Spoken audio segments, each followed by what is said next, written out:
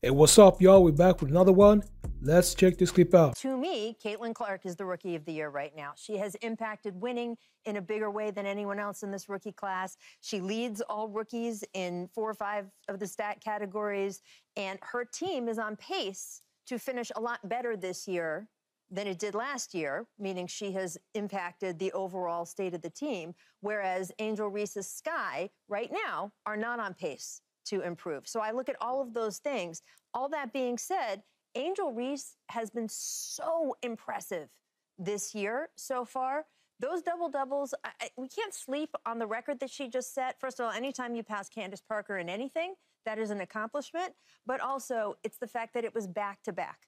So that consistency, that showing up for her team is part of the reason that Angel Reese is a worthy candidate to talk about for Rookie of the Year. I would just pick Caitlin Clark. I've said this all season, BC. My Rookie of the Year is going to go based on the standings. Okay. Because I think that is how you have the opportunity to measure impact. And the sky's right above them. And the Sky right now are in the playoffs, so you'd have to give the nod in my mind to Angel Reese. Look, the double-double streak that she's rocking and rolling, chasing down, 12 double-doubles to start is the record that spanned over 2 seasons. She's already gotten to 11. I think when you sit back and you look at what's around her, head coach Teresa Weatherspoon in her first year, there's not another #1 draft pick on that roster currently. There's not another all-star on that roster currently from years past. Indiana, they are building blocks. Yeah. Aaliyah Boston, Rookie of the Year, #1 pick last year. Obviously, Caitlin Clark this year.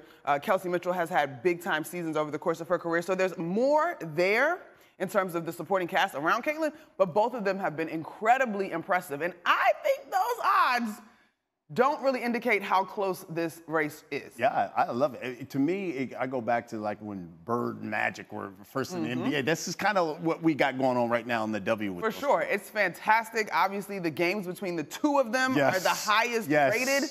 So you got to give each their requisite credit due in that one. And I got to say, of both of them, I have so much respect. The eyeballs are as big as they've ever been, and they are showing up and entertaining. Both have exceeded my expectation in their rookie season, for sure. Hey, what's up, y'all? So today I want to talk about the Rookie of the Year race. And right now they're saying that it's going to be between Angel Reese versus Caitlin Clark.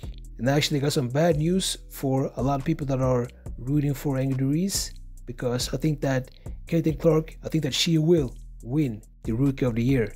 And when she does that, you best believe that there's going to be a lot of shades. That's what, the women likes to call it. There's going to be a lot of shade towards Caitlin. And Rachel Nichols actually decided to chime in, and also Monica. I think that Caitlin, she's been playing really good. And also Angel Reese. Angel Reese, she just broke a record last week. She broke a record. This is her first season in the NBA, and she's already breaking records, which is really good. And I think that both of them have done a great job, but here's the thing. Angel Reese doesn't have the kind of players that Caitlin has, and she's still able to do numbers. So I actually think that Angel Reese, I think that she should win the MVP of the year. We just have to wait and see who's gonna win the MVP. And I actually want to know what y'all think about this, so make sure to like, subscribe, and I'll see you in the next video.